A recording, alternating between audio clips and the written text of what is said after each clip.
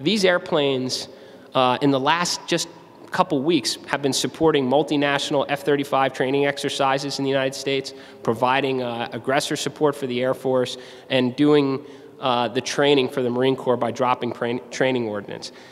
But as fantastic of a platform that is for us, the A4K, which we bought from New Zealand in 2011, months after that is when we put our inquiry into Aero and said, we see something better. We see something that really could be the foundation for this ever-evolving commercial air services industry, which is the L-159 ALCA, which does everything we do today better. It has better radars than what we carry now, better sensors, better attack capabilities.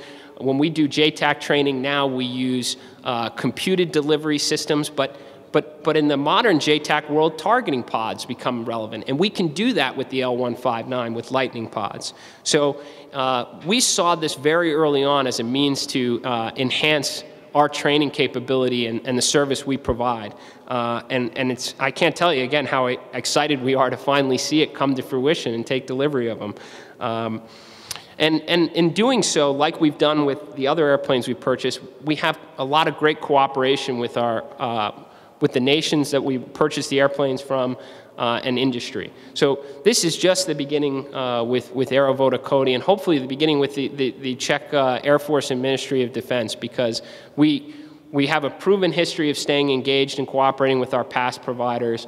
We've already demonstrated that here in the Czech Republic by participating in the L-39 Next Gen program, which we're all very excited about.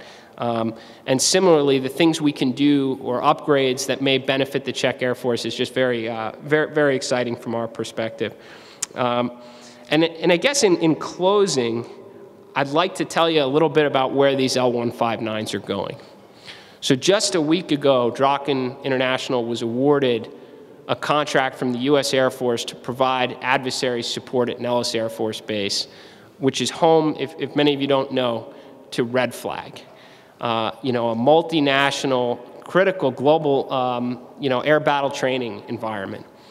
And the L-159 is about to go and perform on, maybe, the greatest stage in the world for that type of a training environment.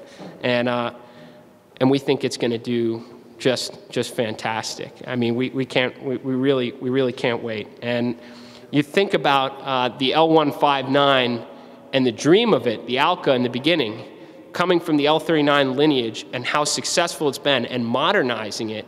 There was a pretty big dream of what that plane could come from, and it just goes to show it's sometimes it's not a race but a marathon, because I think it's starting to really come to fruition.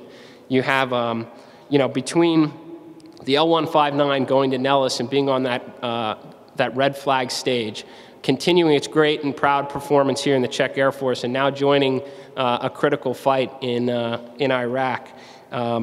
It's starting to, I guess, realize its original dream. So I think it's a testament to where the airplanes are now going, to the and in combination the hard work and innovation to the hard work and innovation from Aero and the Czech Ministry of Defense to realize these type of things in very challenging environments. So it's historic, it really is, and we're all proud to be part of it. So thank you very much.